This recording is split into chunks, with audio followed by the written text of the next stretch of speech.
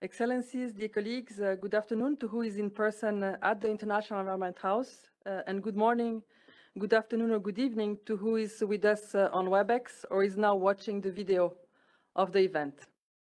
The Geneva Environment Network joins today the Friends of Fossil Fuel Subsidy Reform and the International Institute for Sustainable Development in warmly welcoming you for this hybrid session on subsidizing fossil fuels in times of high energy prices, looking at the fossil fuel subsidy reform in trade and climate discussions.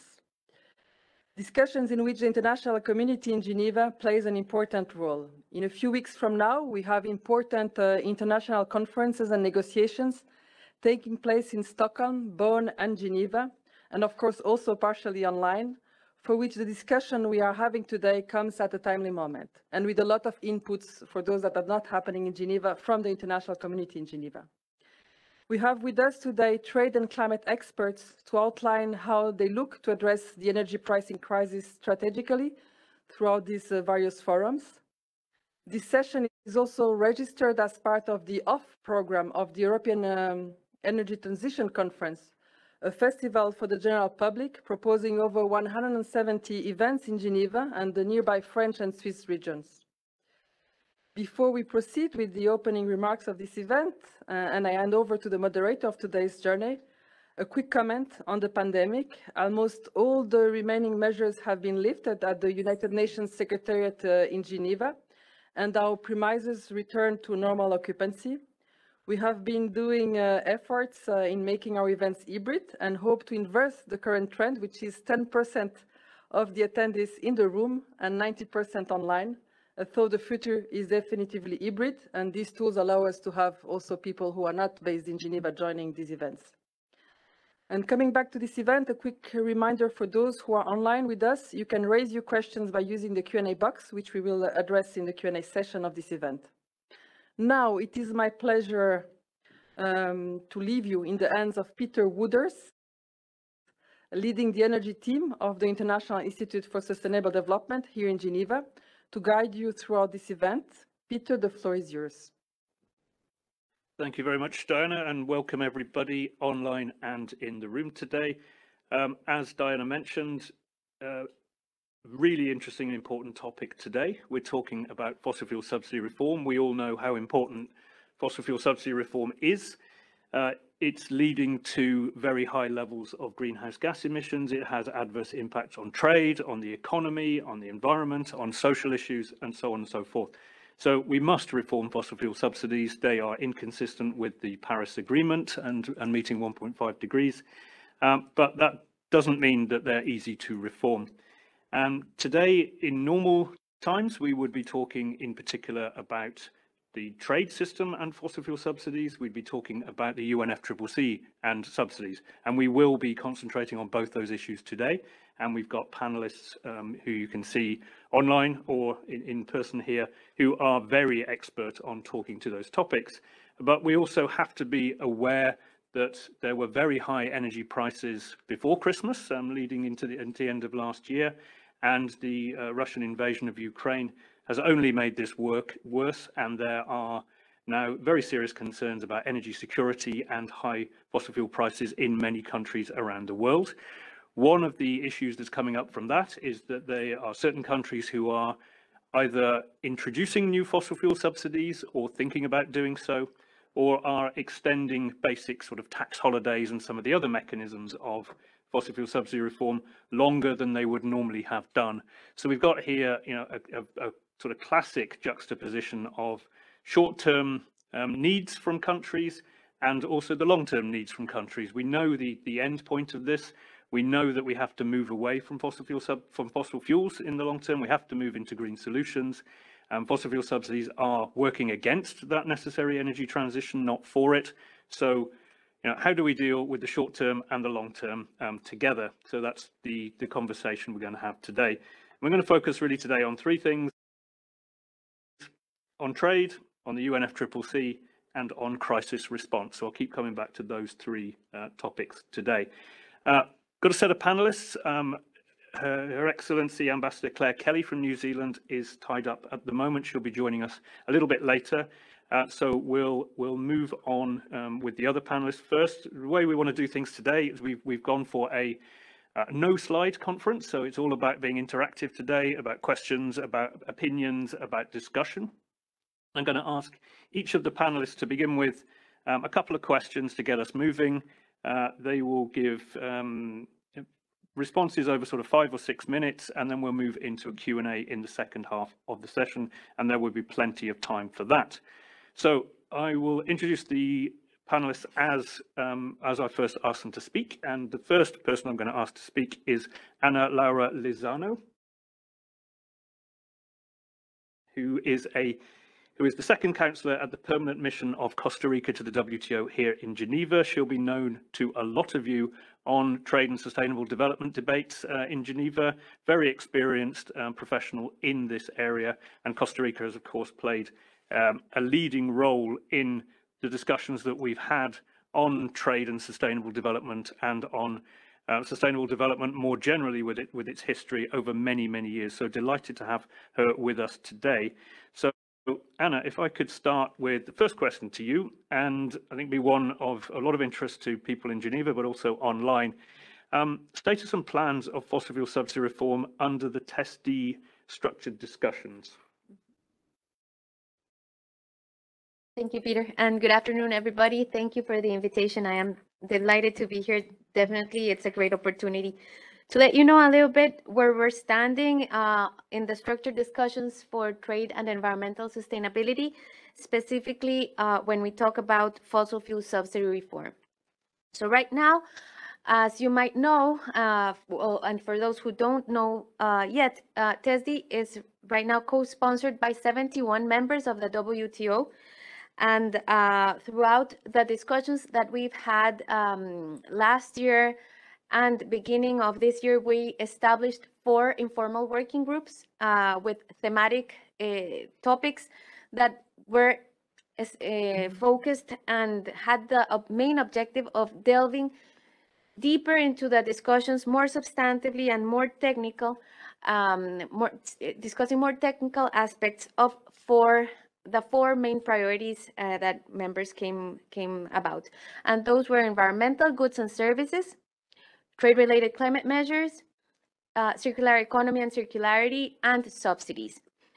Under the subsidies, informal working group is that fossil fuel subsidy reform has found a place for its discussion, and we are very encouraged about the interest that this has awakened in the membership, in the broad membership, not only among the co-sponsors. And as an example, I can tell you that last March, at the second formal meeting we had, where we presented this informal working groups, we had to extend the allocated time we had for the meetings because the interest in the topic was so huge that we had to allocate an extra half day. So there is a lot of expectation from this informal group of technical work.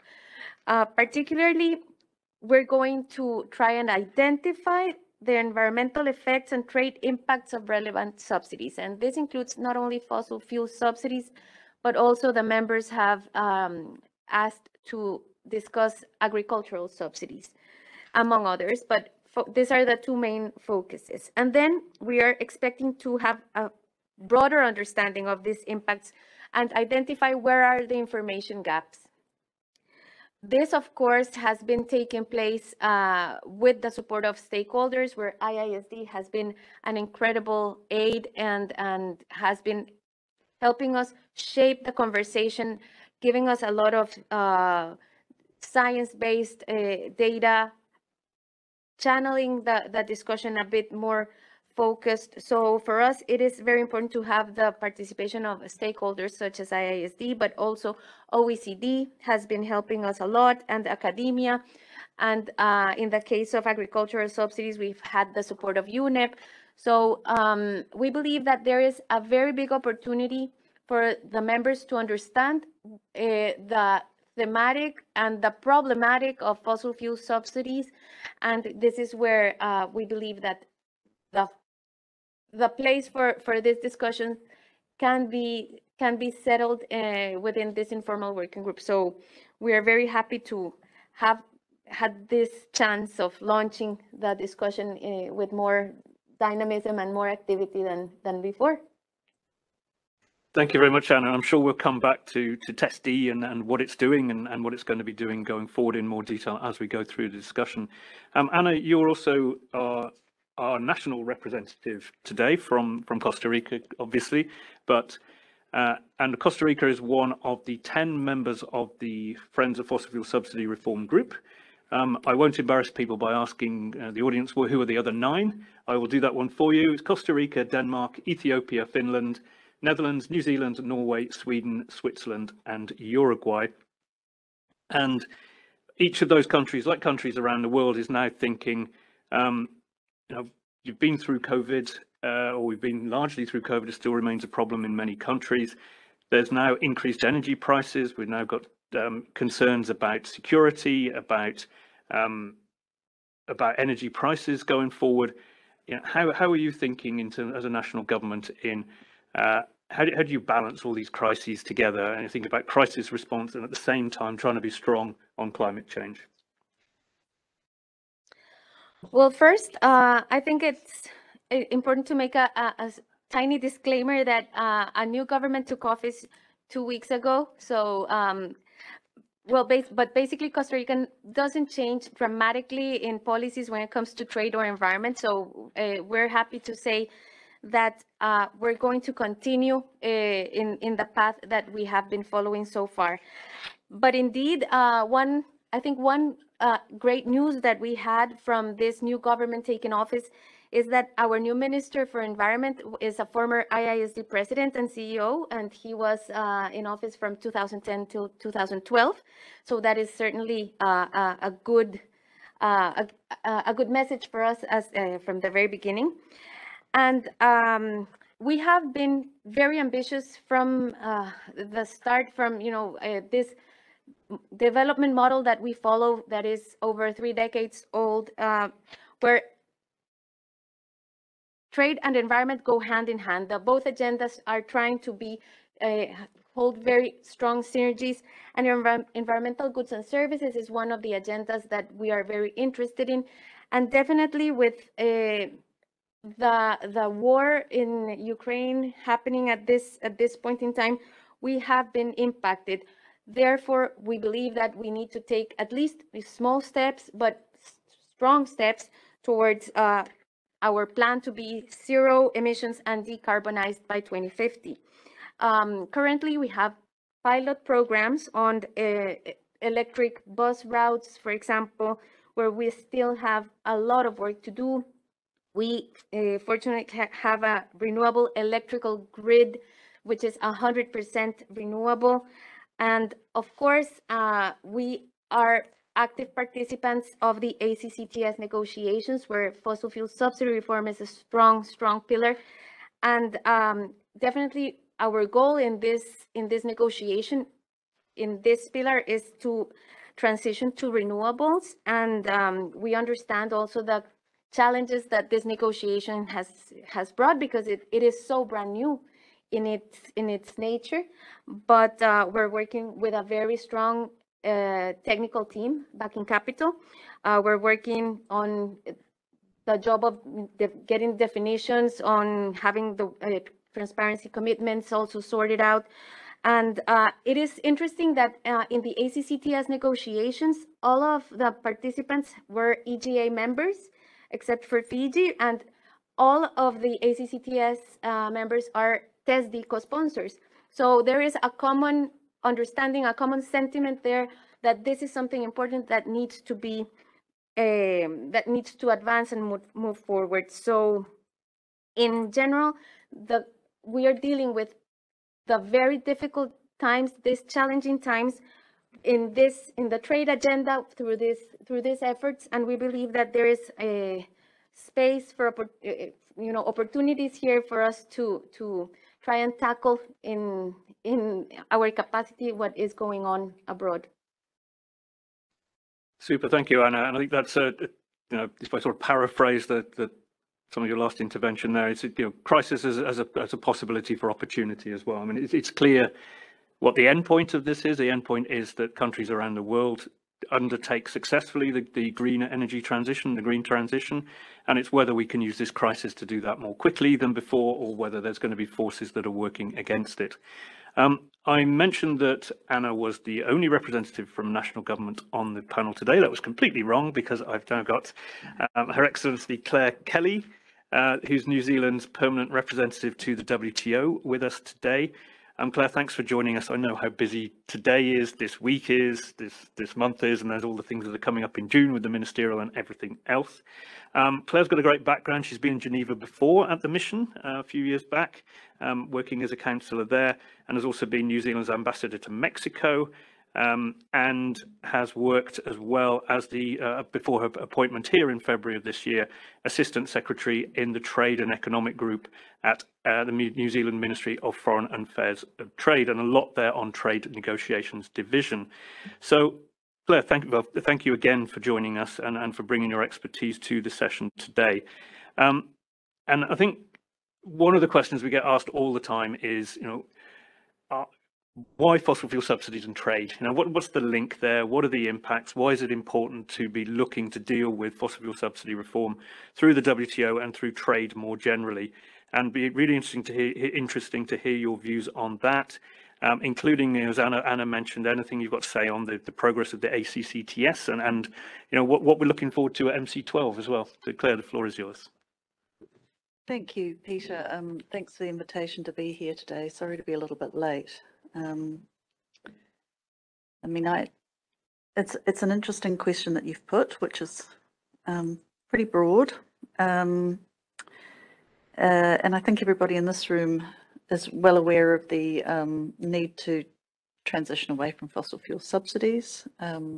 We have a particularly acute demonstration of why we need to do that right now. It's certainly in most WTO members' immediate interests, and probably all of them in longer term interests, to reduce our reliance on fossil fuel subsidies and support a transition away from fossil fuels. And New Zealand's strong view is that trade policy has a vital role to play in supporting efforts to mitigate climate change and adapt to it. And fossil fuel subsidies work against those efforts to address climate change by artificially lowering the cost of fossil fuels, as the name suggests, and encourages their ongoing use. So how do you tackle that, which is that policy tool, which is costing governments about $500 billion a year, which is, an extraordinary amount. New Zealand identified this issue as one we wanted to be at the forefront on a long time ago, and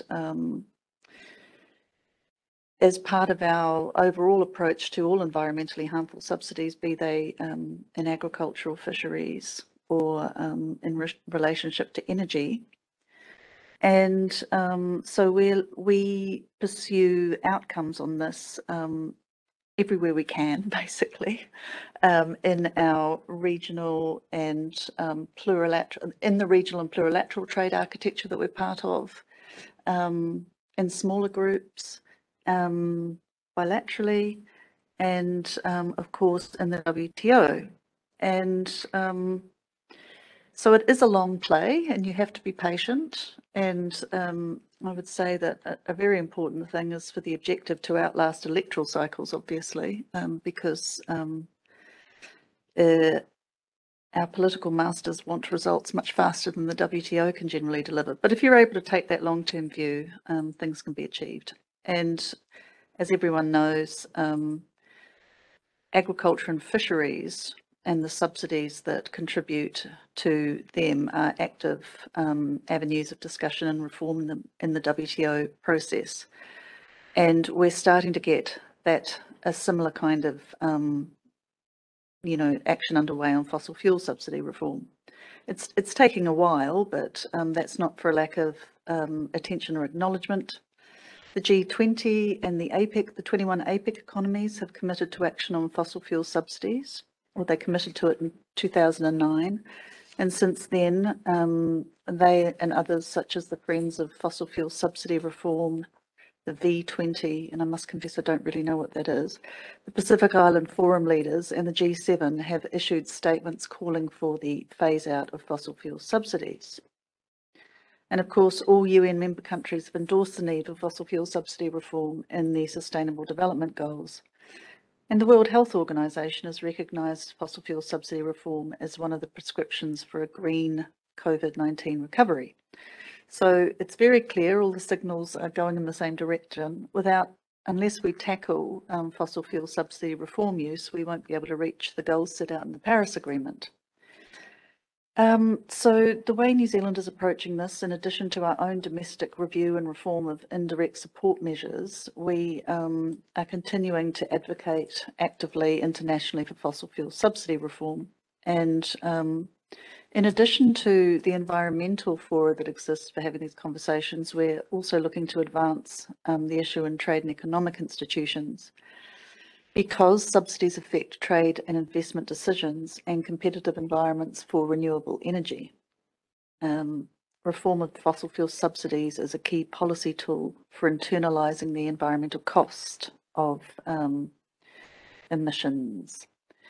And the first place we're driving this conversation is at the WTO, which is well equipped to address disciplines to address such subsidies, given its existing legal frameworks, transparency mechanisms, and the history that it has generated in disciplining other subsidies in the same category, more or less.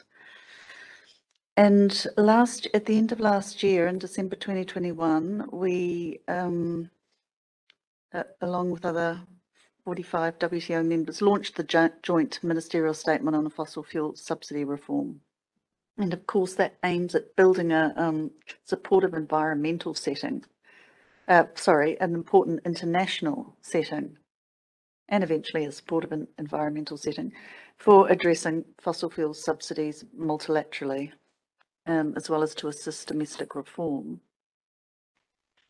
And in taking that work forward, we are conscious that we need to take into account the specific needs and conditions of developing countries, and minimise any potential adverse effects on their development. And we're hoping that by encouraging information sharing and experience sharing of reform in the WTO, we can achieve transparent and effective disciplines that will have a multilateral uptake.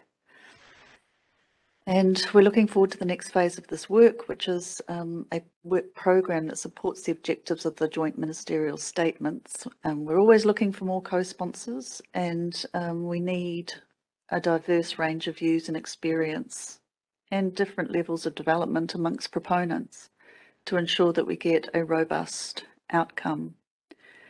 I'll just talk a little bit about using the Asia Pacific Economic Forum, Cooperation Forum, APEC, as well as a means of advancing this particular issues of ours. And last year, APEC members committed to a voluntary standstill on inefficient fossil fuel subsidies, which is a practical step that we believe has taken us forward. And that was while we were the host of APEC. But now that Thailand is in the chair, we are supporting APEC economies to hold the region to account to its pledge to tackle inefficient fossil fuel subsidies.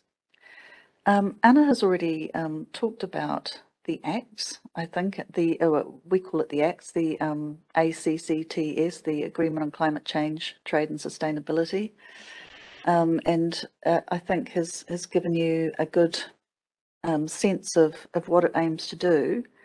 Which is to explicitly use trade rules and practices to support sustainable development and climate goals. And our intention is that it will develop disciplines that are comprehensive, transparent and consistent with WTO rules, and will consider the development dimensions of implementing fossil fuel subsidy reform. And I think it is a very interesting coalition of countries that's taking forward this work.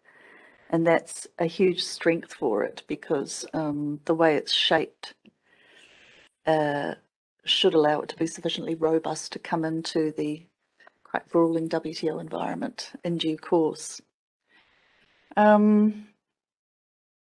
So we will keep working on that initiative with the hope that one day we can expand it into a multilateral one that will be open to all WTO members who are prepared to meet that standard. Bilaterally, of course, too, we work in our trade agreements on trade and sustainable development chapters, which cover environmentally harmful subsidies, including cooperative commitments, mostly at this stage on fossil fuel subsidies. And if you have any interest in that, they can all be found on our Ministry of Foreign Affairs and Trade website. So I'll stop there, other than to note, as I'm sure many others have, that the global context supports exactly what we're all doing. And it's the time to accelerate the transition towards greener energy systems. And so we have history on our side. Thank you. Super. Thank you very much, Ambassador. And thanks for that excellent summary. You know, we know where we need to get to here. Also really interesting to hear, you know, the very wide range of initiatives that New Zealand's involved in, you know, multilaterally, plurilaterally, bilaterally. And it's very clear that, you know, when we look at the international framework for fossil fuel subsidies, you look at any international process or forum now, and there's some sort of commitment to reform.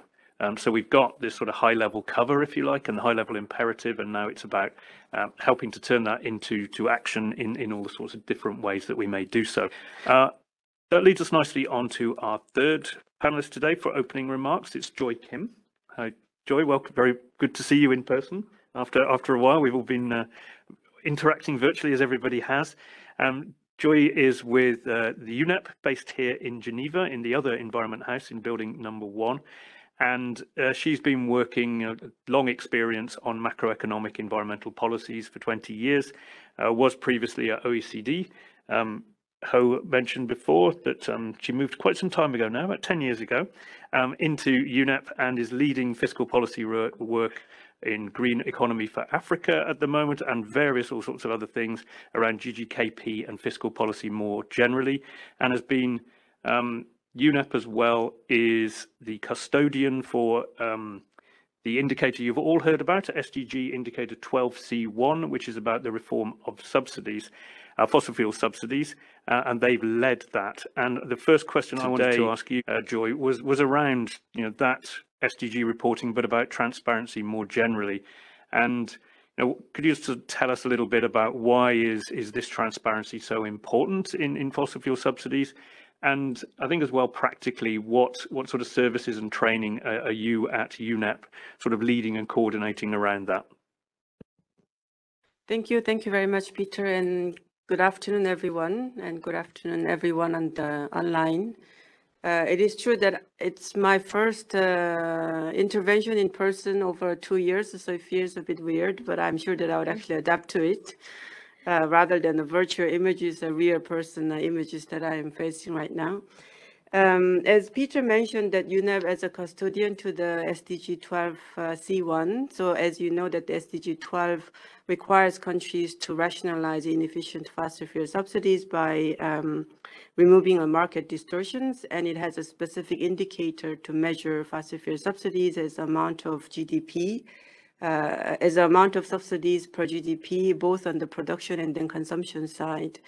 And you might actually have heard a range of fossil fuel subsidies from 500 billion to 5 trillion US dollars, figures from IMF, for instance.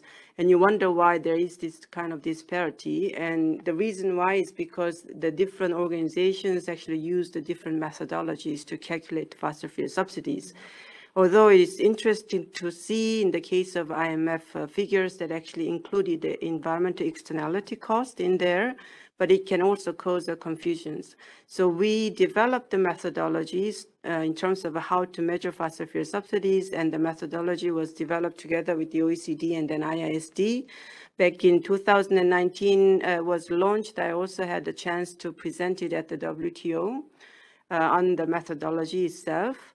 And hopefully we hope that it would actually provide a guidance to countries in terms of how to measure fossil fuel subsidies. And it is also true that there has been a number of different international databases available on measuring fossil fuel subsidies. As I mentioned, there is OECD database, there is IMF, IEA, and all that.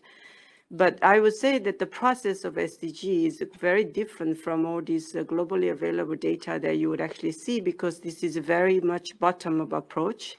We encourage countries to collect data and then report and measure fossil fuel subsidies.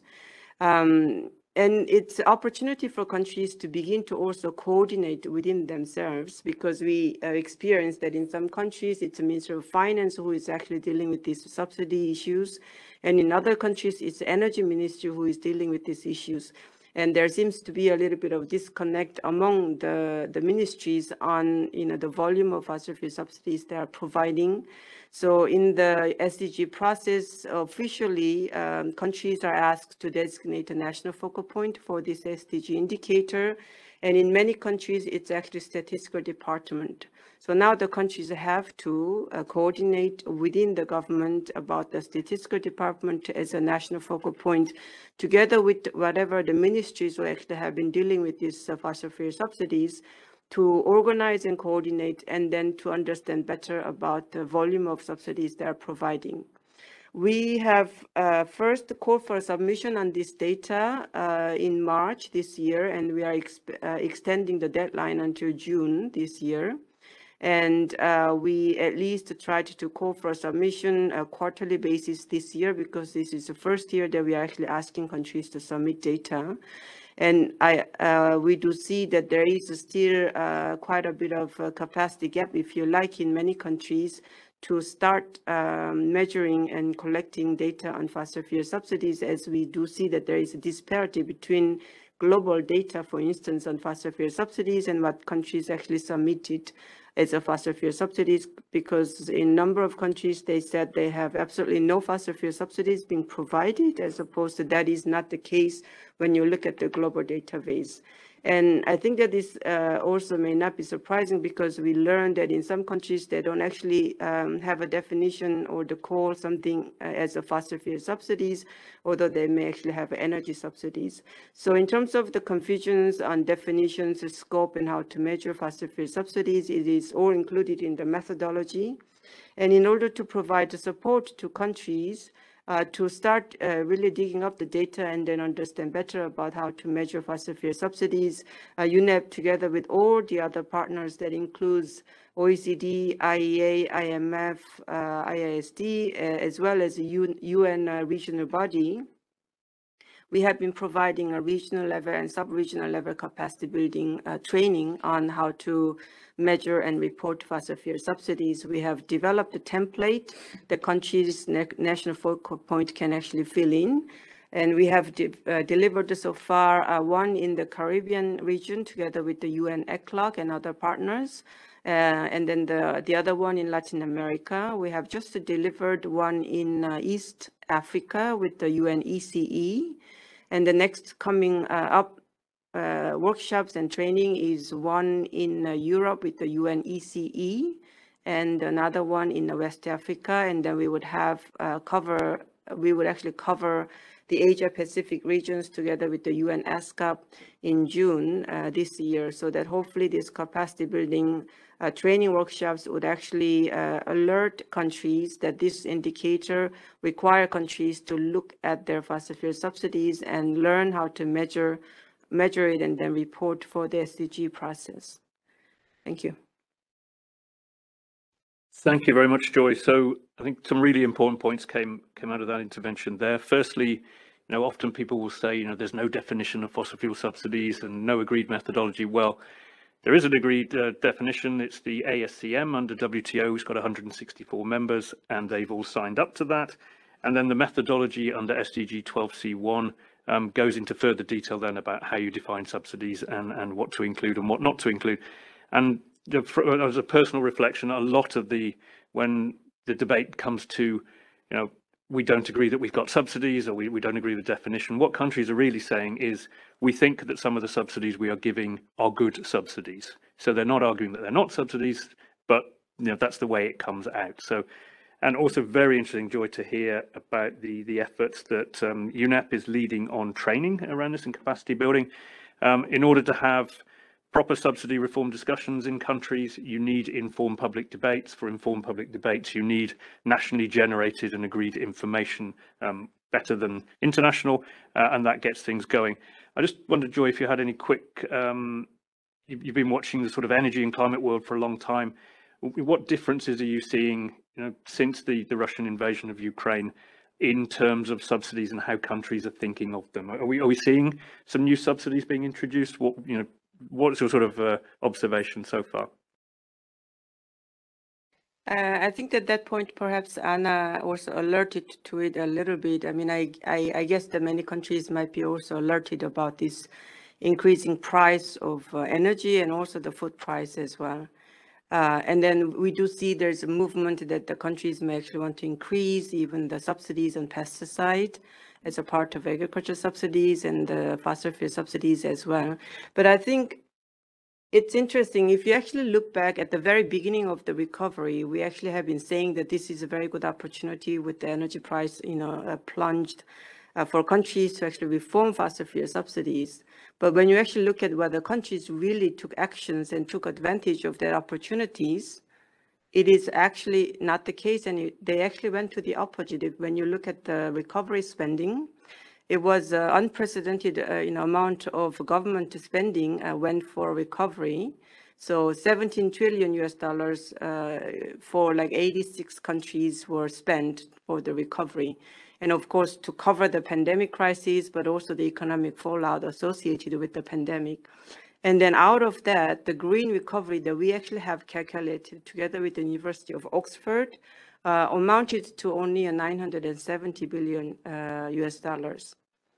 And unsurprisingly, if you actually look at the G20 countries and how much they actually have, provided support for carbon-intensive and fossil fuel-intensive industries, that amounted to $233 billion US. And if you look at the 34 major economies, 40% of their budget as a part of the recovery actually went to support the fossil fuel subsidy, fossil fuel intensive industries. So I am not actually sure that the current crisis that we have with the energy price increase would actually, necessarily indicate countries that this is not a good moment to reform fossil fuel subsidies. I understand that there is a political challenges that countries may actually face, but there are some lessons that we can actually draw from the recent experiences of recovery, that rather than spending and investing in short-term unsustainable expenditures such as fossil fuel subsidies, it is actually important to consider investing for a long-term, low carbon solutions. And in addition to that, I think that currently there are many countries facing a very severe fiscal constraint, of course, to also support the current pandemic crises and others. But for them to, go back in track on sustainable development goals, achieving sustainable development goals and financing SDGs, they need to consider, what inefficient government expenditures they can actually, revisit, and how they can also sort of release a little bit about the currently very severe fiscal constraint. When you look at the debt ratio of GDP, of course, during the recovery period, but between 2019 and then 2020, advanced countries, the debt ratio of GDP actually amounted to almost 90%. And in emerging economies, it actually amounted to almost 40%. So this is a very severe fiscally constrained period. And we also know that the fossil fuel subsidies and then its fiscal burden is swelling. So if countries are not actually able to address these fossil fuel subsidies, which is very fiscally heavy, one, when they're actually facing very fiscally, severe constraint, they are likely to actually pay a higher cost later on if they don't actually invest in the long-term solutions. And we also know that, by just using a 30 to 40% of fossil fuel subsidies, we can actually pay for a clean energy transition. So this is also, I think that at the very beginning it was mentioned that it can be opportunities and countries can actually, you know, rethink about how they can make a long-term, low-carbon, solution-oriented decisions. Thank you. Thank you very much, Joy. Excellent points there, and this the sort of need to invest in the long term into low carbon solutions ever more clear. Our next speaker, really pleased to introduce somebody else who's very busy at the moment, lots going on and lots going on in June. It's Aiko Lim. He's the Director of the Trade and Environment Division at the World Trade Organization.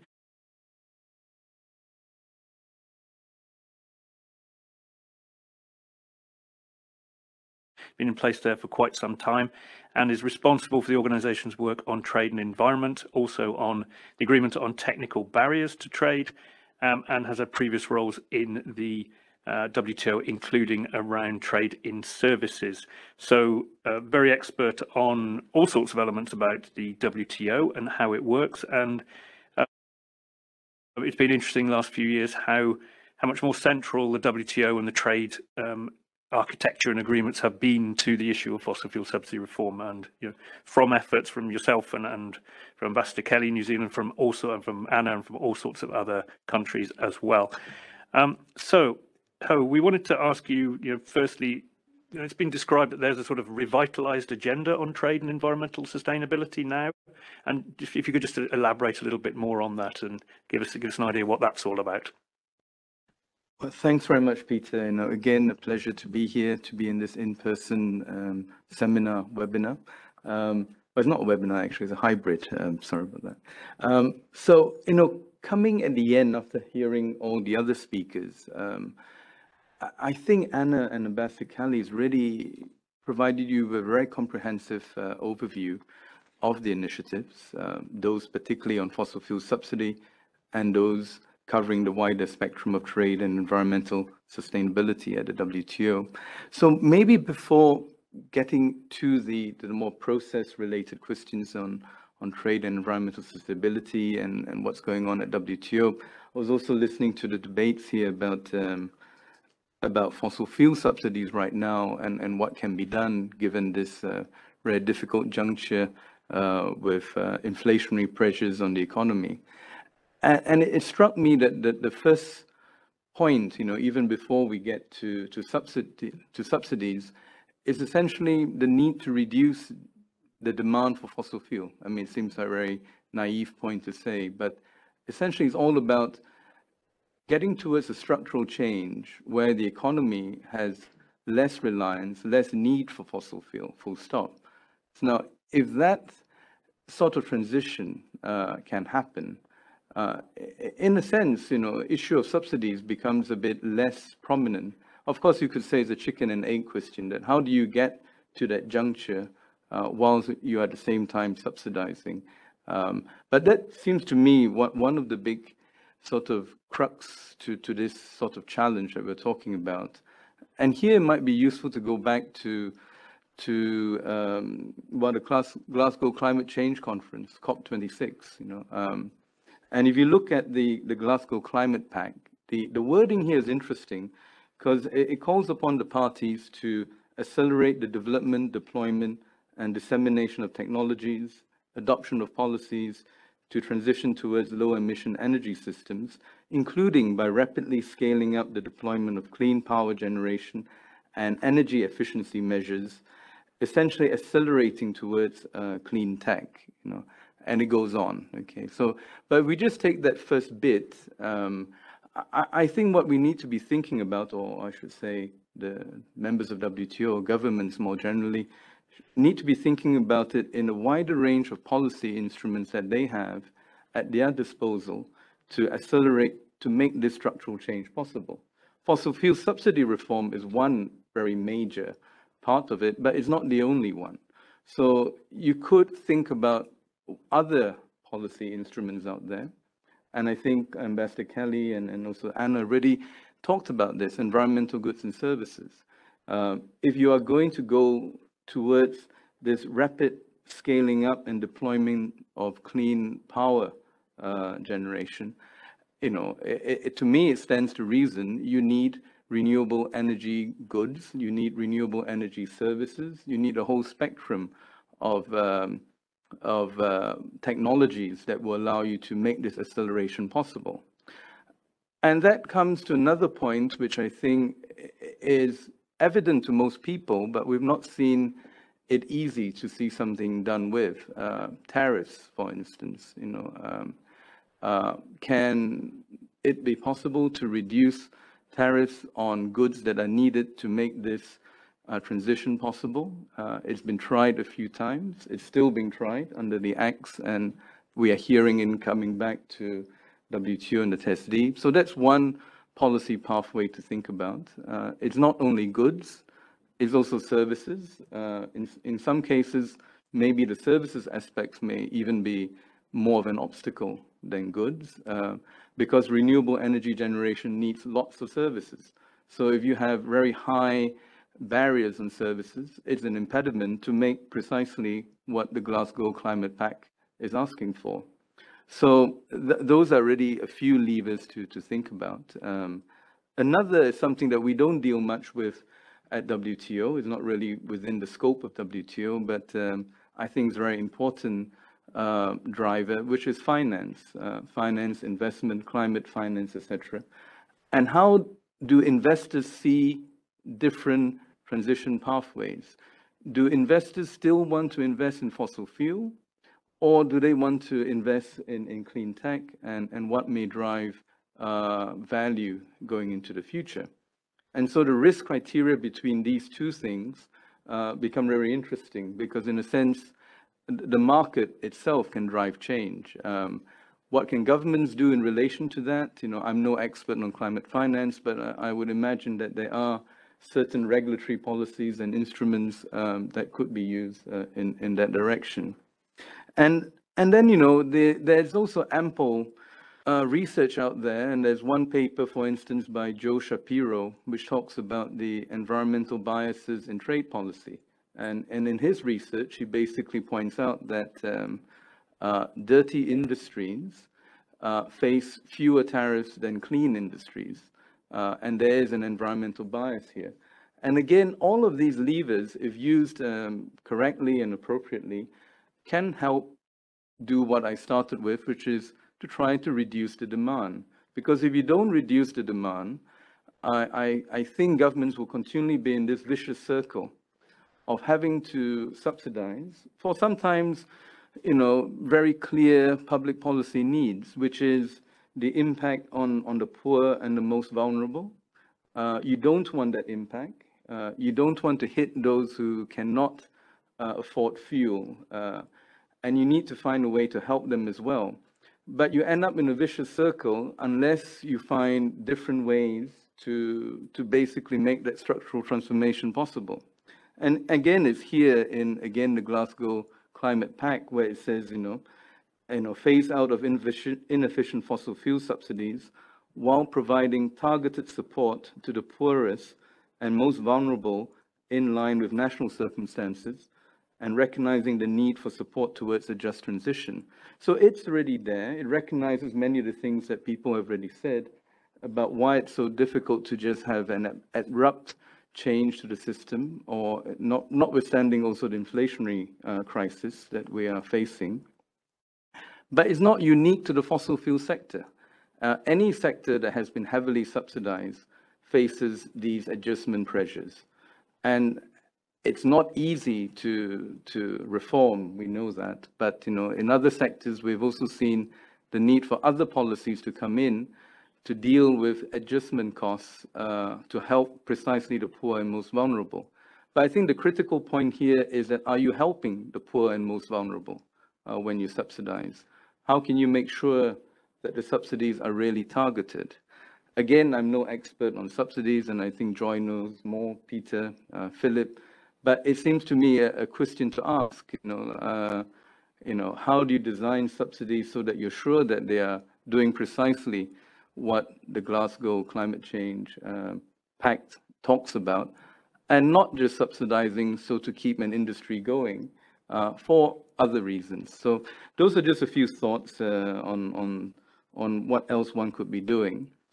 More specific, and I'll finish here because, I didn't want to go too much into this because it would just be repeating what the Ambassador Kelly and Anna have already said. But certainly at WTO, we've seen a lot more interest and a lot more, if I could say, activity. But more than that, we've seen 3 ministerial statements launched last year. The TESD ministerial statement, the one on plastics that we've not spoken about so far, and of course the fossil fuel subsidy reform ministerial statement initiative. So that in a sense is quite historic for the WTO to have these 3 statements come out. And those were the only statements that, no, maybe I'm wrong, but I'd say the most prominent, maybe it's because I'm biased here, statements to come out at the end of last year. And they came out in advance of MC12, which was suspended, but will now take place in June. And in a sense, it is interesting that they are in fact ahead of MC12. And there's a lot of very interesting discussions going on at the WTO, getting down to the more specific points, as Anna said, in the work program and the working groups, as to how do we make progress, and how do members make progress. And here, I think one key point, I think, will be that there needs to have much more developing country participation. They're already there. It's not without developing country participation, but certainly that could be enlarged. And the good points here is that, we do hear more developing countries speaking up in the meetings on TESD, certainly in IDP, and I'm sure that will be the case with fossil fuel reform when it starts to have its meetings take place during this year. And that, if we are able to do that, would really do what you said, which is that a revitalized agenda at the WTO. So thanks a lot. Thank you so much, Ho. Excellent intervention there, and really interesting to hear you sort of show that fossil fuel subsidy is only one part of the picture here, that there's all sorts of other things that need to happen in trade and other regimes around the prices of goods and services, relative access, tariffs, and so on. The role of the WTO, the links into the 3 ministerial statements, and then I think on a much more flippant note, anyone who says I'm no expert obviously is an expert. So I think I'd like to be in that position one day and say I'm no expert on this, and then say something really expert. You also set up the conversation on the UNFCCC and the links into the Glasgow Pact. And I wanted to bring in our last panelist speaker today virtually. It's Laurie van der Berg, who is the Global Public Finance Co-Manager at Oil Change International, which is a leading NGO pushing for ambitious climate solutions across a wide range of issues. Her particular work is focusing on the just transition through moving governments and financial institutions away from continued financing and permitting, away from the financing and permitting of the expansion of oil and gas. She's previously worked at Friends of the Earth Netherlands and played a major role in the sort of groundbreaking climate court case taken against Shell, which led them to change their policy with regards to future emissions and commitments thereof. So Laurie, thank you very much for joining us today. We wanted to hear from you firstly a little bit about a lot of comment has been made and excitement's been raised by having the issue of fossil fuel subsidy reform in the UNFCCC. I'm just wondering from your role as a campaigner, as an activist, what does this mean for climate action, and how is this going to go forward to COP27? Is it going to lose momentum? Is it going to strengthen? I'm really interested to hear your thoughts on that to begin with. The floor is yours, Larry.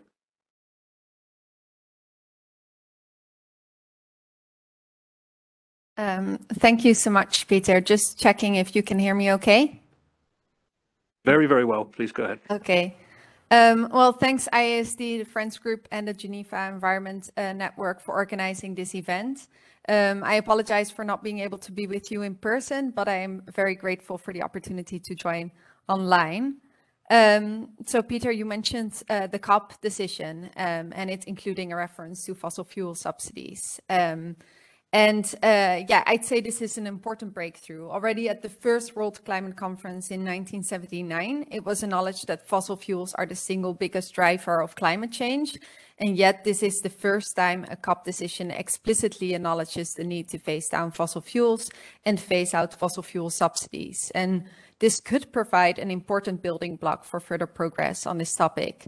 I say could because, as we have already heard today, this is not the first time countries have made this commitment. The G20 committed to end fossil fuel subsidies more than 10 years ago, and the EU committed to end environmentally harmful subsidies without delay in 2013.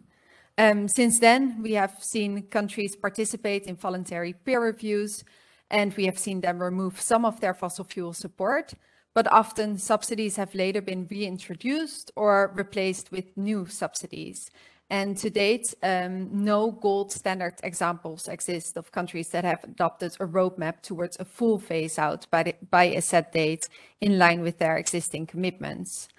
Take my own country, the Netherlands. In 2015, it signed a French communiqué calling for an end to fossil fuel subsidies, but up until 2019, the government claimed that the Netherlands did not provide any such support.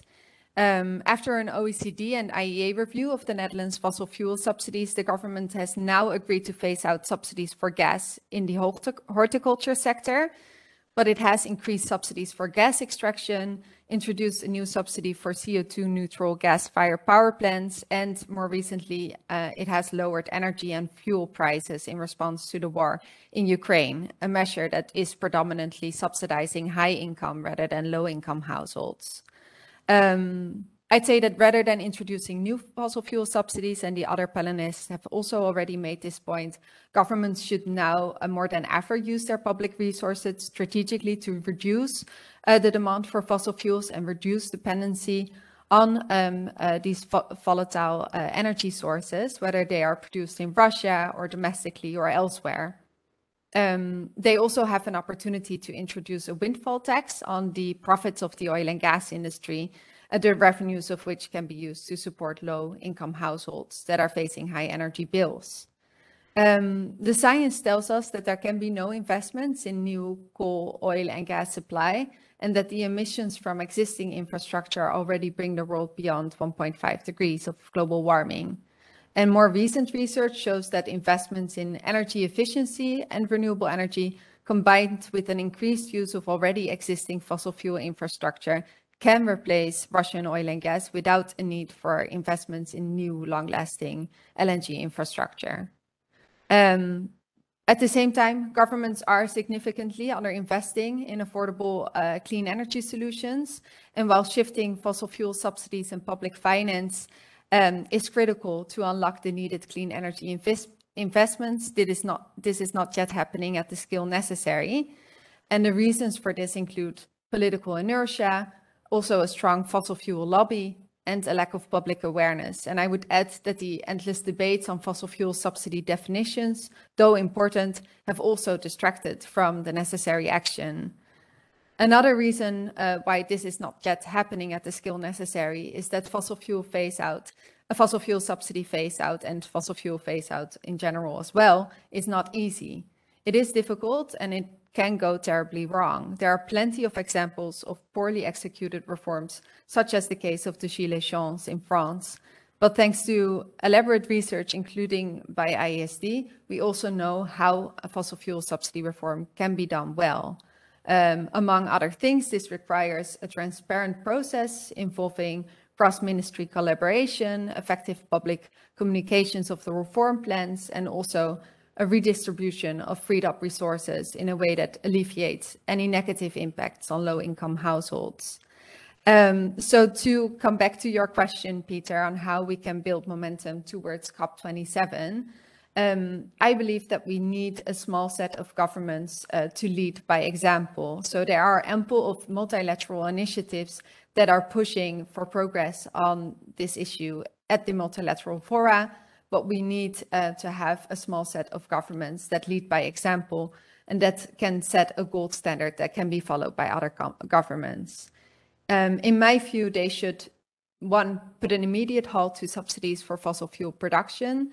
Two, avoid the introduction of new subsidies in response to the war in Ukraine and introduce a windfall tax on oil and gas company profits. And three, adopt a roadmap for a full phase out of fossil fuel subsidies by the end of this year, including plans for redirecting resources to low-income households and just transition support. We've seen that small but ambitious diplomatic initiatives can be effective in generating gold standard examples that can help drive progress at the multilateral level. At last year's climate conference, the Beyond Oil and Gas Alliance committed to immediately end new licenses for oil and gas production. And another group of countries signed a joint commitment to end international public finance for fossil fuels by the end of 2022. And I believe that alongside the Friends Group and the ACTS initiative, these initiatives create opportunities for countries to step up and deliver concrete and comprehensive action on fossil fuel subsidies by COP27. If governments fail to act, they are also increasingly likely to face litigation. Over 1,000 climate litigation cases have been filed in the last 6 years. And there's already a first example of a fossil fuel subsidies case. The UK government is currently being sued over its subsidies to oil and gas companies. I believe that if there is one lesson that we can draw from both the pandemic and the war in Ukraine, it is that bold political action is possible and that large sums of money can be shifted in a short amount of time in response to urgent threats. The climate crisis is such an urgent threat, and ending fossil fuel subsidies is a key part of the solution to the compounding crisis that the world is currently facing. It's really critical that governments take comprehensive action now. Thank you. Super. Thanks so much, Larry. So bold political action is both necessary and possible. And thank you very much for laying out some of the things that would be involved in such bold political action as well. So thank you all 5 panelists for your for answering that first set of questions. We're now into the Q&A intervention side. I've got a whole set of questions here in front of me on my WhatsApp we have about 100 people online at the moment for the event. And I asked people as well in the room here today, if you wish to ask some questions as well, just put your hand up physically and I'll be able to see you. And I note in the room today, we have representatives on the panel here from New Zealand and from Costa Rica, but we've also got in the room the Netherlands, Denmark, Switzerland and Finland from the Friends Group as well, who are currently undertaking a strategy session on what they're going to do next to push forward the issue of fossil fuel subsidies more generally. But I'm first going to give the floor to Christian Lau, who's a lawyer with the Sidley Austin Group, LLP, based here in Geneva. And Christian, you've been doing some work on if there are going to be multi-country agreements on fossil fuel subsidies, what sort of elements need to be in those and how might they be formatted? So if you wanted to make some comments on that, I'd be very happy to hear that. Thank you, Peter. But let me first of all start by thanking the distinguished panel for a very insightful and engaging discussion. I think I've learned a lot about the politics around the fossil fuel subsidy reform discussion. We've, along with a couple of colleagues in our Brussels and Geneva offices, thought a little bit about kind of the content of a fossil fuel subsidy agreement and kind of what questions one would need to answer in securing such an agreement. I think it's possibly, we've talked a little bit about the impact of the Russia war in Ukraine on fossil fuel prices and how that has impacted subsidies. There might still be a good moment, despite those circumstances, to think more about the technical elements that one would need to answer or that one would need to address in setting out an agreement. One of the points I think we've discussed a little bit, subsidy definition. A lot of work has been undertaken. Peter said there is a definition in the SCM agreement. That's true. There's an approach that's been taken in the agreement on agriculture that's slightly different.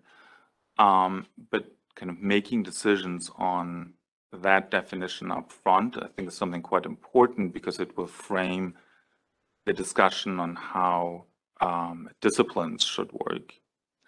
On the discipline side, again, there's lots of different options one could pursue, and prohibitions, I believe, are kind of the most straightforward one.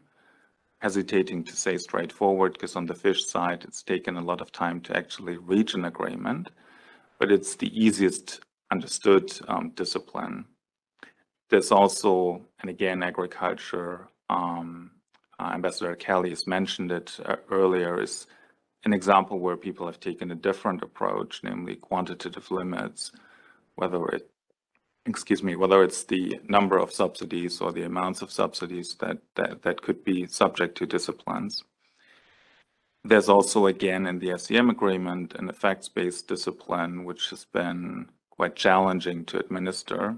And looking at environmental effects, it might be even more challenging to administer in the context. But at least it remains one option that countries could pursue. Standstill, we've already heard about that being put in place as perhaps an interim measure, is something that could be useful. Or, of course, a combination of the disciplines that I've outlined a moment ago. There's also the development dimension that we've talked about. So how do you build special and differential treatment into an agreement and into disciplines where kind of the thing you're disciplining isn't purely economic? So I think we're facing challenges at the WTO with this concept. Looking at fossil fuel subsidy reform, this might be more challenging yet because we're not looking at a purely economic question. And then there's questions about enforcement. I guess you'd expect a lawyer to mention that issue at least. And the institutional framework. And what I'm keen in hearing from the panel, perhaps in the second round, is where you see the right fora to push that agenda forward. We've talked about the last speaker just mentioned kind of developing a gold standard amongst a smaller group. Do you see that as the way forward? And if so, which is the right forum for that? And how do you see a process towards multilateralizing it? Thank you. Thank you very much, Christian. And good to end your intervention there with a question to the panelists. I think it's a very good question as well. I mean, there's a tendency within fossil fuel subsidy world to say, we need all of the fora. We need the UNFCCC, we need the WTO, we need the G20, we need the G7, we need bilaterals, we need plurilaterals, we need multilaterals, and so on. Maybe I could turn to you first, Ambassador Kelly, and just to say, is that right, or is there a need here to focus in on a couple of things, a gold standard, to use the ACCTS as the precedent setter for everything? What's your sort of advice to the movement here, if you like? Goodness. Easy question to start with, yeah.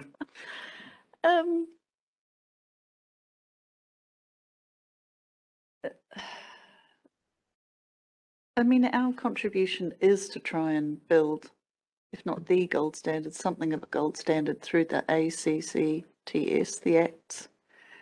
And by advancing that work with a very diverse group of countries, we hope that we will come up with a set of standards that's both ambitious and broadly applicable or broadly attractive. So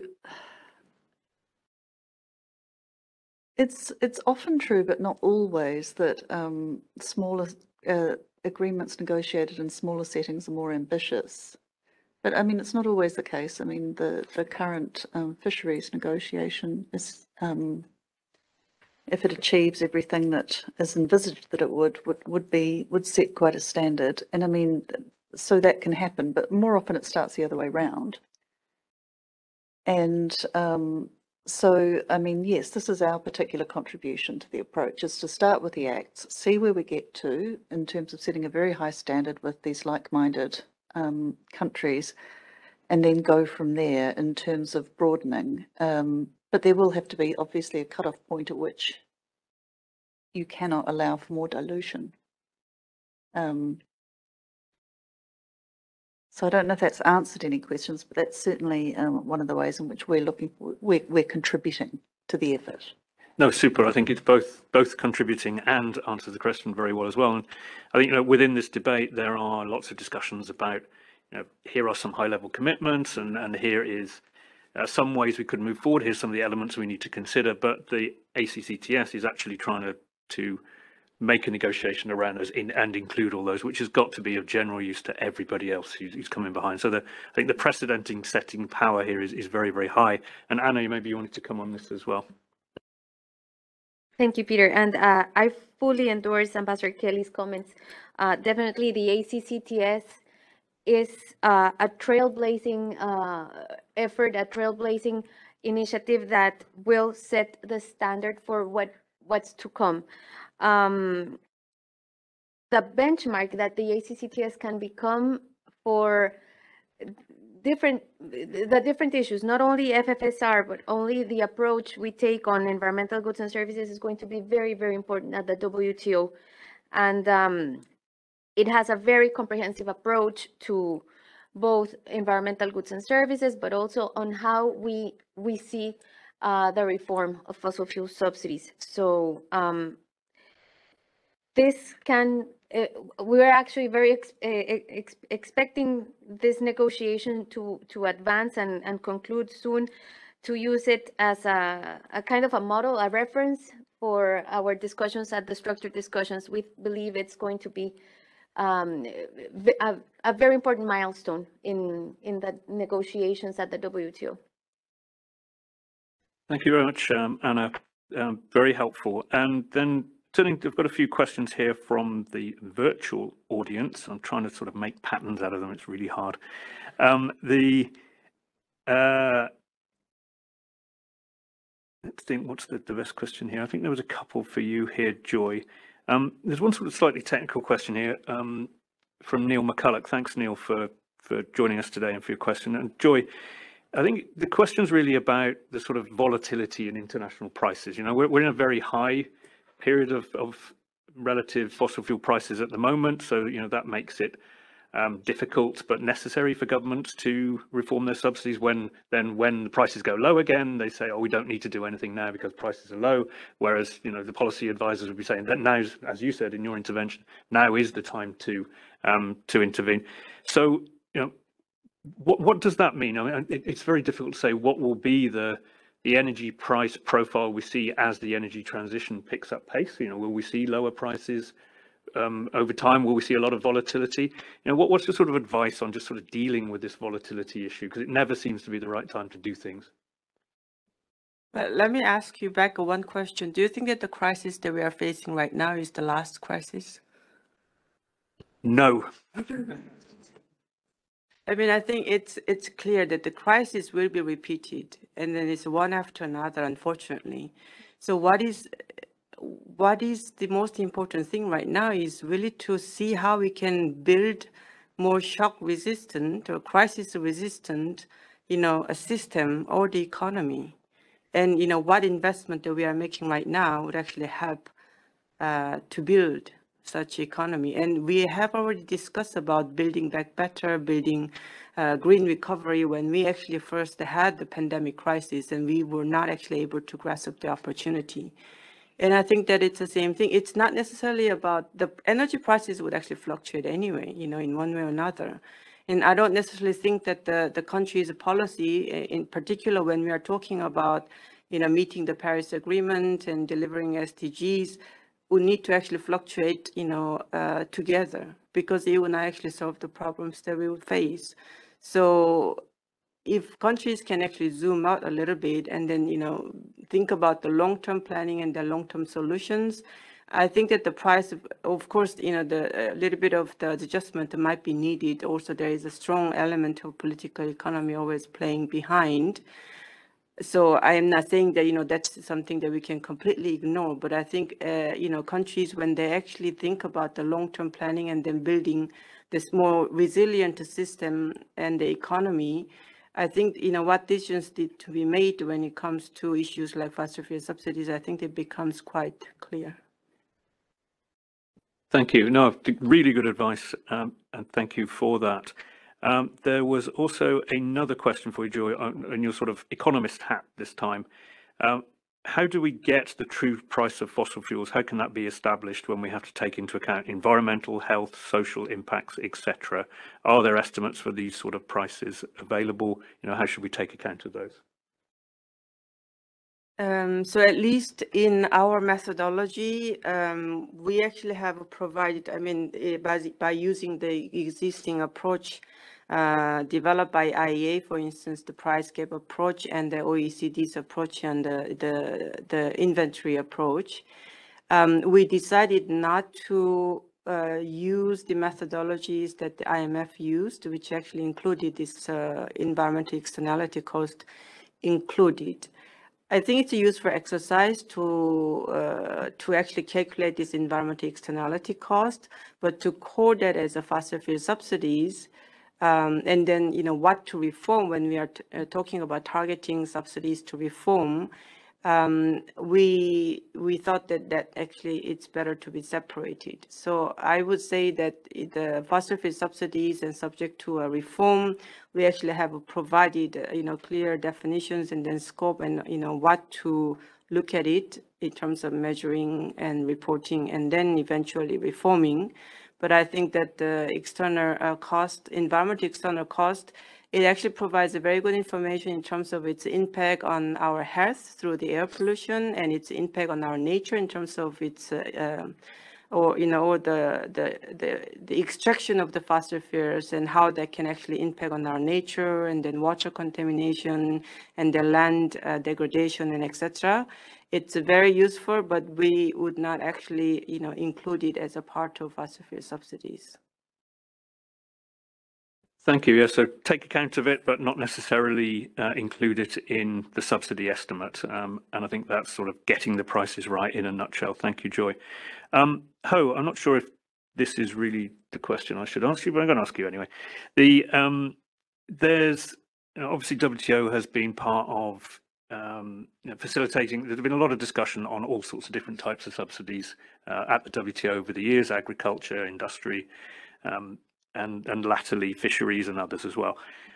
There's a question here from one of the virtual audience about, often these subsidies are sort of, if you like, captured and become part of vested interests, and there are various industries that continue to lobby and campaign for those subsidies and so on. And from your sort of history of watching how these things have unfolded in the WTO, how have sort of countries been able to make progress, even though those invested interests are so strongly represented in some cases? Thanks, Peter. Thanks for saving the most difficult for the end. But no, let me try to answer this question and maybe make a link a little bit to the first question that a colleague from Sidley Austin started with. I don't think there's one single answer, but my experience, at least, of what I've seen, is that you get a better negotiation if whatever you're negotiating has a sort of, as much as possible, a clear national position. And that clear national position has to come from a very consolidated view of that country on that particular issue.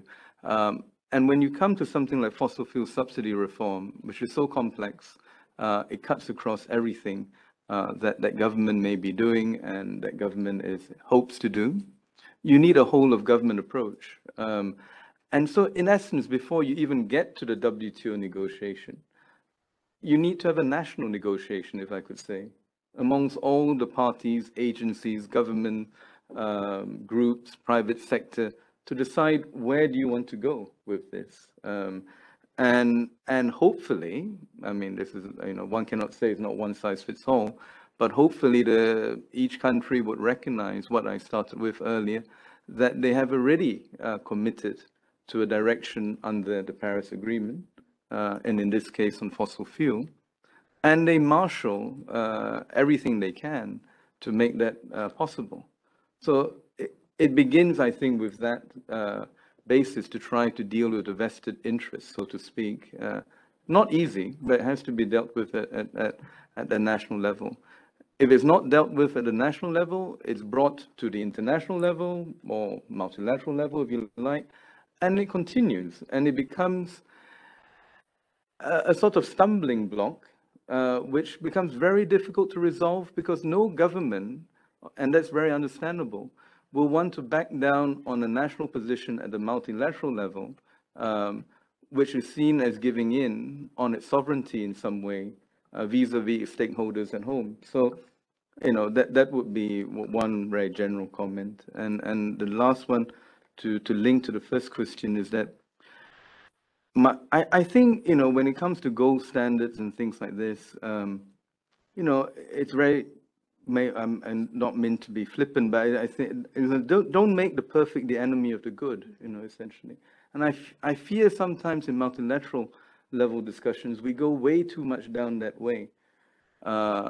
You know, looking for a perfect solution, and in the meantime, not taking any action. So the perfect solution is take some action, basically. And this links back again to political economy. I will put the questions the other way around. Deal with the political economy questions first, on how you can get the deal and what's possible for that deal, and then worry about the legal issues after. Don't start with the legal issues and make that a handicap to try to reach any sort of deal. So, but you know, I'm sort of like a bystander, so it's easy for me to say that. And Ambassador Kelly is right in the ring. It's much harder to do, but you know, those are just a few sort of general thoughts. Thank you. Thank you so much, Ho. Excellent answers. And I'm beginning to get a challenge here. The next time I'm moderating to you, I'm just going to keep asking you more and more difficult questions until potentially, well, maybe we'll see, one will be too difficult to answer. Larry, thanks for your patience on virtually. There's a question here which is a bit of a sort of statement, but it says, government pension funds should start to divest in fossil fuel companies until there's a meaningful reduction in their carbon footprint. And I think that's bringing up this idea here of how do sort of financial flows, how can that fit into this sort of fossil fuel subsidy discussion? I think you mentioned as well the agreement that was made at COP26 on international public finance. So just any sort of quick reflections you've got around sort of public finance and finance flows and the fossil fuel subsidies? Any quick reflections on a very big topic? Yeah, I'd say that the topic of international public finance flows and domestic fossil fuel subsidies, but also licenses for domestic oil and gas production are all very much interlinked. The science shows that we need a rapid reduction in both the use and production of fossil fuels, and subsidies and public finance and also government licenses for fossil fuels, of course, contribute to an increased production and use of fossil fuels. So we need governments to take comprehensive action across the board and across all of these different policy areas. I mentioned this decision that was launched at COP, a 39 country and institution strong commitment to end international public finance by the end of 2022 for fossil fuels. We've seen some backlash against that initiative. It's a very important initiative that creates a huge opportunity to shift billions of dollars from fossil fuels to clean energy action, and that's definitely something that we need to see happen right now. What we've seen is a bit of backlash against this initiative, where countries are saying, well, if you end international public finance for fossil fuels, you should also end domestic support. And if you don't do that, your leadership is not complete and it's hypercritical. So also for these initiatives that are focused on action at the international level, or that are focused on just one element of the fossil fuel phase-out challenge, need to really be complemented with domestic action, and in this case also an end to domestic fossil fuel subsidies, or an end to licensing for new fossil fuel production at the domestic level. So I'd say that these topics are all very interlinked, and we need to see a comprehensive approach and a well-managed and well-planned decline of fossil fuel production overall. And I'll keep it to that. Thanks very much, Larry. We're into the last 5 minutes. I think I've managed to paraphrase most of the questions we got from the virtual audience. In terms of sort of summing up the session, I think we've heard that fossil fuel subsidies, are acting against the goals that where we want to go. We need to keep going on the green energy transition. There's obviously lots going on in terms of the trade and the UNFCCC, so the climate change agendas and the instruments that are coming up under those, the agreements and so on. Lots of different instruments and initiatives we can have. I also think it's very important to see, and you can see from the panel today, we've got a mixture here of governments, of intergovernmentals, of CSOs. Business is also increasingly interested in this issue. We could have got voices from all sorts of business groups as well. So there seems to be a community here and an understanding that things need to be done about this issue.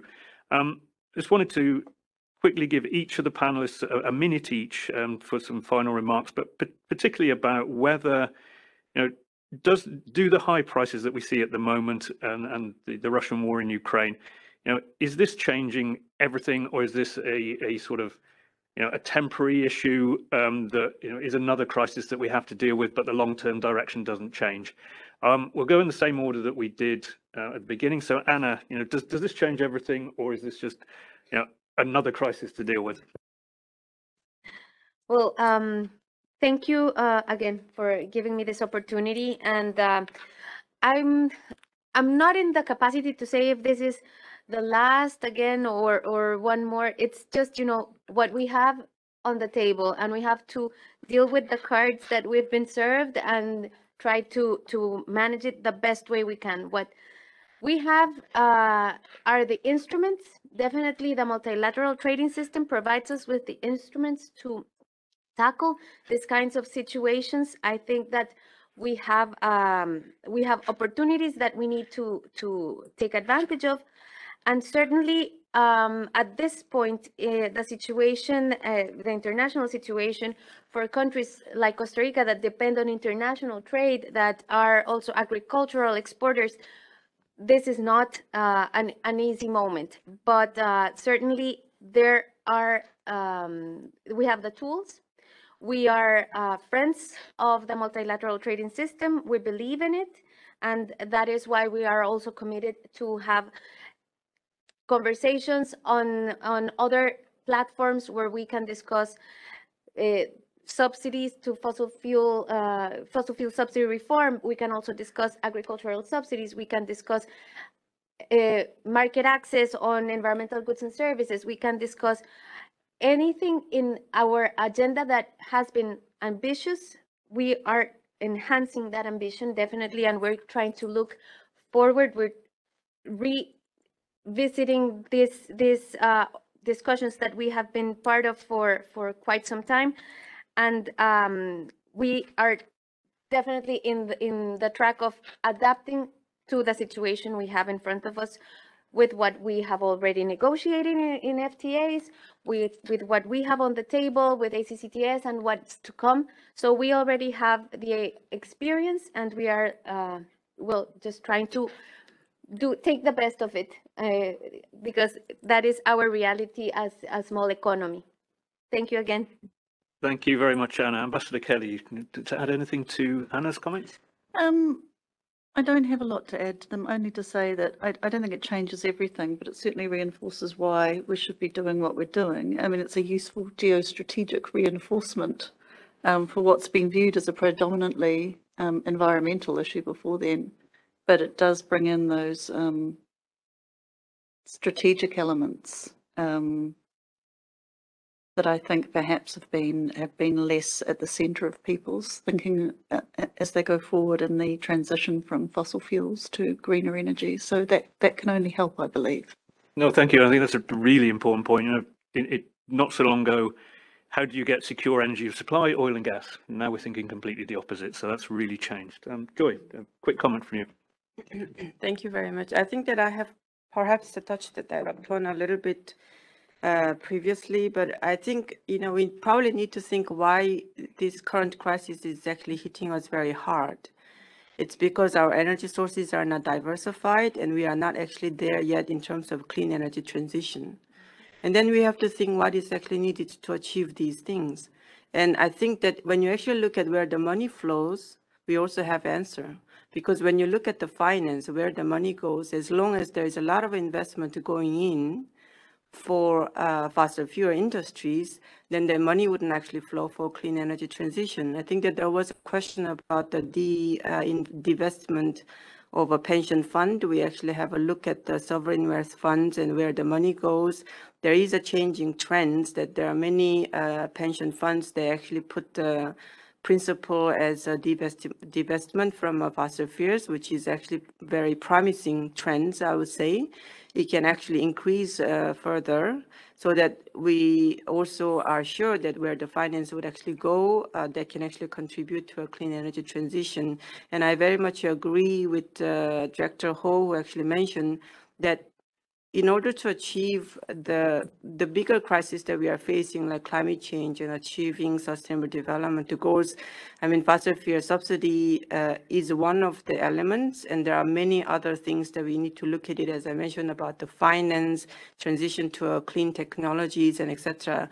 Eventually, all these things would actually help us to build systemically more shock-resistant, economy and the society that we would actually have to face this the long-term crisis of climate change. Thank you.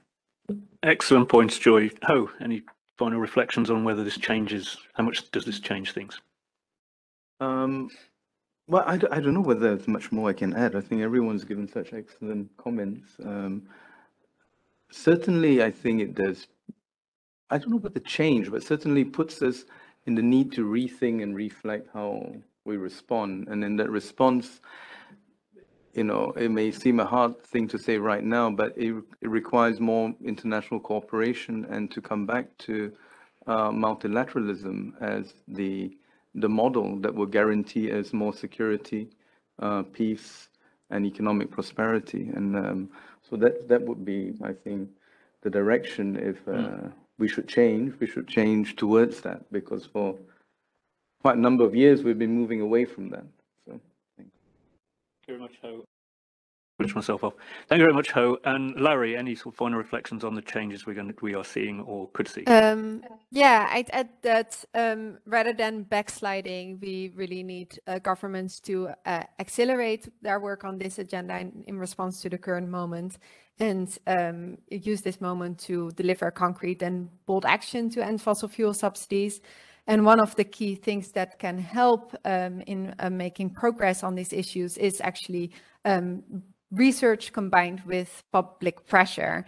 And I'd say that a public debate on these issues is not only warranted because all people are affected by fossil fuel subsidies and fossil fuel subsidy reform, it can also be very effective in helping build progress on these issues. So that's the final thing that I'd add, that we do need that research combined with public pressure and a public debate to make progress, whether it's at the domestic level or at the multilateral level.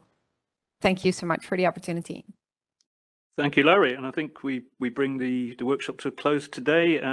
Fantastic summary from all the panelists. Please put your hands together if you're in the room, put your hands together virtually if you're not, and thank the panelists. And there's a lot to do still on the fossil subsidy thing, but we can see there's a community here and a direction of action, so I'm sure we'll be successful. Thank you, everybody. And thank you, Peter, for the excellent moderation. Just bring a few more events coming up in the next days to your attention. One being the launch tomorrow of the Geneva, it's coming next. So this week we will be discussing, the Geneva Blue Talk, in preparation of the UN Ocean Conference, kicking off tomorrow, organized in collaboration with Portugal and Kenya. And the session next week, on Tuesday next week, we'll look at another trade-related subject, which are the fishery subsidies in those trade discussions. And this week, many delegates are busy at WTO with the Fish Week. And then also bring it to your attention that we have a few other discussions ongoing here this week. One is the preparation of the plastic open-end working group, kicking off the negotiations for an agreement to end plastic pollution. We have the briefing on the preparations of the negotiations that will take place in Dakar at the end of this month. Briefing coming up this Thursday, and next week another event related to the topic that we have discussed today is a presentation of a report that Switzerland would like the IPCC to present on the climate tipping points and the need, justifying also the need for this fossil fuel subsidies reform, and then a few other things coming up. Don't hesitate to visit our website. Sorry for this minute of publicity for our events. And thank you for all of the numerous people who were online with us today, and also the list who are still with us. They are leaving now the room. And for those who have helped preparing this session, there were also many people involved in the preparation of this session. The summary of this event and the recording will be available on the webpage of the event. The link has been shared in the chat for who was with us online, and for those who are in the room, it's on the webpage where you found the description of this event that you will find the summary.